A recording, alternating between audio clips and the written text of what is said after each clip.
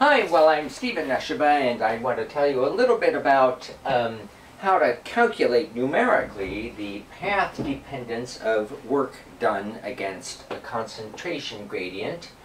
And it may well turn out to be that there is no path dependence, that it's actually path independent. That's the whole goal of the exercise, is to see whether that's true.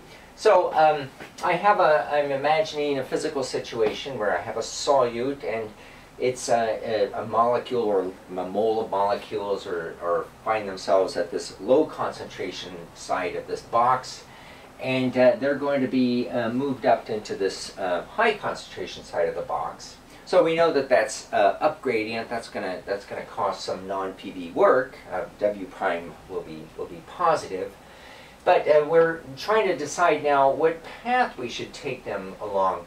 I mean, for example, one could imagine that I'm just going to mark the path with a distance parameter called epsilon, okay, where epsilon will be 0 here and 1 when we arrive at our destination, which is the second concentration. So on a graph here of epsilon, looking at from 0 to 1, this would be, I could just say, well, it's just, along that path, the concentration just keeps going up, as a straight line. That would be given by this algebraic formula. The concentration as a function of epsilon would be C1 plus that difference times epsilon, and you can just kind of see how that works. If epsilon were 0, meaning we're at the start, then the concentration is C1, and when epsilon is 1, then the C1s go away and I just get C2. So it satisfies the boundary conditions, and it looks just like that. Now, one could imagine other paths. For example, I could square or cube that epsilon, and we'd have different paths, but still the same endpoints. So, given that, how do we calculate the accumulated work that happens along the path? Well, we previously established that the change in Gibbs energy is actually, if done reversibly, would be the little bit of work that would be done along every step. And we've also established that the change in that little bit of that increase in Gibbs energy is given by nRT over C times dC. That is, the nR times the temperature divided by the concentration and multiplied by the increase in concentration as we go along that path.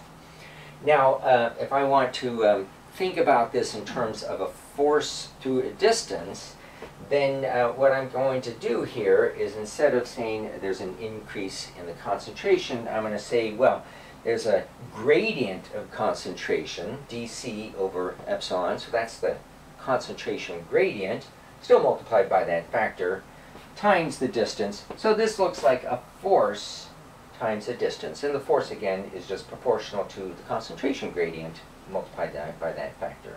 Okay, so how do you accumulate the work done as you march through a force? Well, you just integrate the little bit of work that's done every step of the way. So I've just indicated that with this integral. That is to say, integrating all the dw primes gives me a total work done. And if my independent variable is epsilon, and I'm going from 0 out to 1, according to that idea, then I just integrate the integrand here, the force, which is this quantity right here, through that distance, which in Python could be done with something like trap z.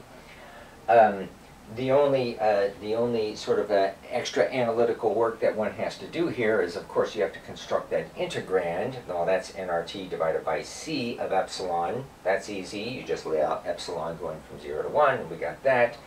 Here you'd have to do an actual derivative. You'd have to take the, how the concentration changes with respect to epsilon. In other words, you'd have to take the derivative of that quantity, which in this case it's pretty simple. dC d epsilon, there's no epsilon there, it looks just like C2 minus C1. So that's what would go right there. But of course, if our path were different, then it would be a different derivative. And then when you're done, you plug that into the integrand and use trap z again to integrate that. Okay.